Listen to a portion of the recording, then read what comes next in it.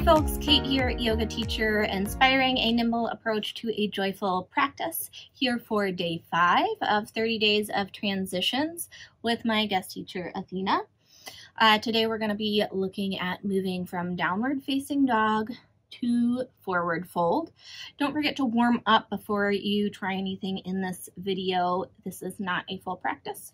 We're just going to be breaking down that transition. All right, so go ahead and make your way into your downward facing dog.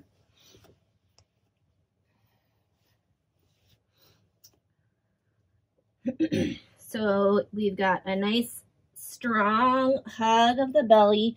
We're letting our tailbone reach up and back.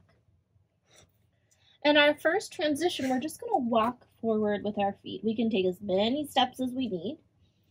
And we can let our knees bend as much as we want them to as well. Now, as you start to get closer, if you're feeling your hamstrings kind of pull, maybe grab your blocks until you make your way to your forward fold. Knees can be as bent or as straight as feels good for you in this particular moment. And then we're going to walk ourselves back. So if your hamstrings are tight, they're not quite ready to reach the floor yet, you can just walk yourself back until you feel like you can comfortably reach the floor.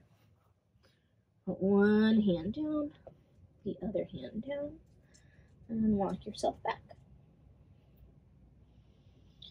All right, we're going to do the reverse for transition number 2. We're going to walk our hands back towards our feet.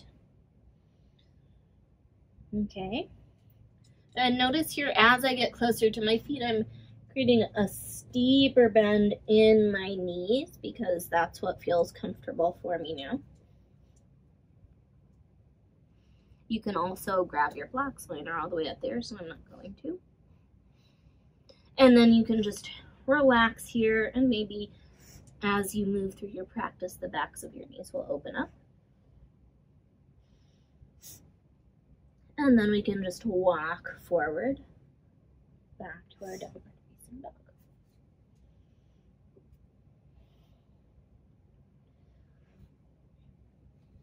Last transition is a hop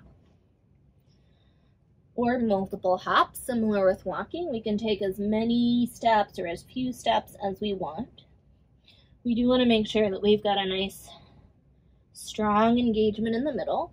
So I'm going to take a big inhale, big exhale. I'm going to bend my knees, lift my heels, and I'm just going to pop up just a little bit, scooch my feet forward. Athena. Let's try that again. So I'm gonna bend my knees. Think about like lifting your tailbone up towards the ceiling. Lift and scooch my feet forward. And then maybe I'll do it again till they're even closer to my hands. Or you can always do a hop and a walk and do kind of a combo transition here.